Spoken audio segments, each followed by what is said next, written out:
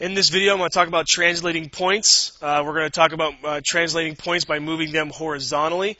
Now, there's a couple of different ways we can move them. We can move these points either horizontally or we can move them vertically. I'm going to start with horizontally, and then on my next slide, I'm going to talk about moving them vertically. Okay, so we're going to start with this point. We have this point which is negative 3, 2. Right here. And so what I want to do is I want to translate the point 4 units to the right. Okay, so we have a picture here to help us with that. So I'm going to take this point and move it 1, 2, 3, 4 units to the right. 4 units to the right. So now my point is right here, nice and big. Okay, so now what are the coordinates of this new point? 1, 1, 2. So the coordinates are 1, 2. Okay, so notice how the coordinates changed. We went from negative 3, 2, and now we have a new coordinate of 1, 2. And as I look at that, it looks like the x-coordinate changed, but notice the y-coordinate. The 2 there, that didn't change. The y-coordinate didn't change. Okay, so now let's look at this more using some notation. So I used to have the point negative 3, 2. And now what I'm going to do is I'm going to change that point. I'm going to take that negative 3. Now notice only the negative 3 changed into a 1. Now how did it change from negative 3 to 1? Okay, well notice that we're moving 4 units to the right, so we're actually going to add 4. You can think of this as a number line. If I go to the right 4, that means I'm adding 4. Okay? And then the y-coordinate didn't change, and so now we're going to have a new coordinate of 1, 2.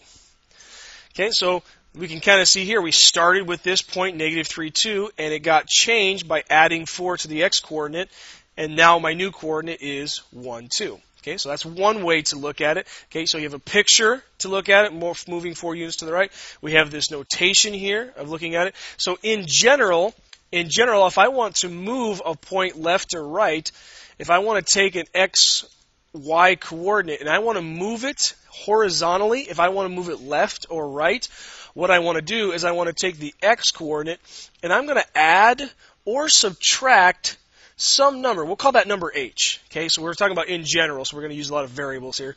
So I'm going to take that x-coordinate and I'm going to add or subtract some number to it, but I'm going to leave the y-coordinate alone. Okay, so if I want to take a coordinate, if I want to take a xy coordinate, if I want to change it horizontally, I'm going to add or subtract to the x-coordinate. Depends if I move left or right. If I want to subtract, I'm going to move it left. If I want to add, I'm going to move it right.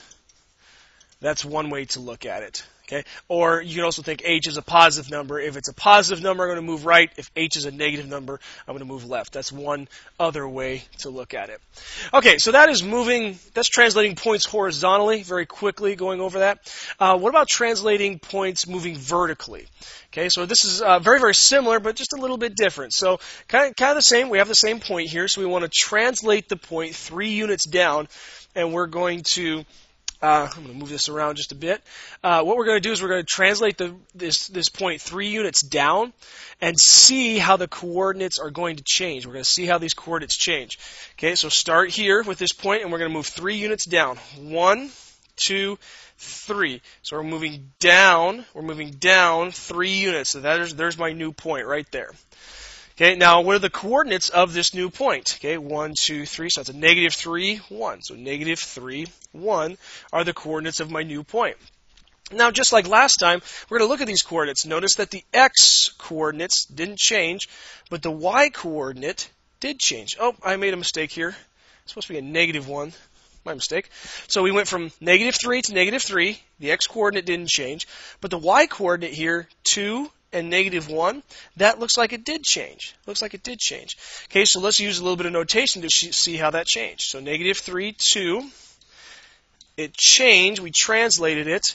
Now, the negative 3, the x-coordinate, it just stayed the same, but the y-coordinate, we took this 2. Now, as you can well imagine, if we go down 3, if the point is going down 3 units, we go from 2 to negative 1. If I want to go down 3 units, that means I'm going to subtract 3 from the y-coordinate. I'm going to take this 2, this y-coordinate, and I'm going to subtract 3 from it. That's moving down 3, and that's going to change that point to negative 3, negative 1. This point is the same as what we have over here in the picture. Okay, so again, this is using the notation to kind of figure out what the new point is going to be. So in general, if I want to move vertically, I'm going to take my x, y coordinates, and what I'm going to do with them is I'm going to leave the x alone, but I'm going to take the y coordinate and I'm going to add or subtract some number. Now, I used h last time. Let's use k. Why not? Just use some other variable. So I'm going to take the y coordinate. I'm going to add or subtract some number.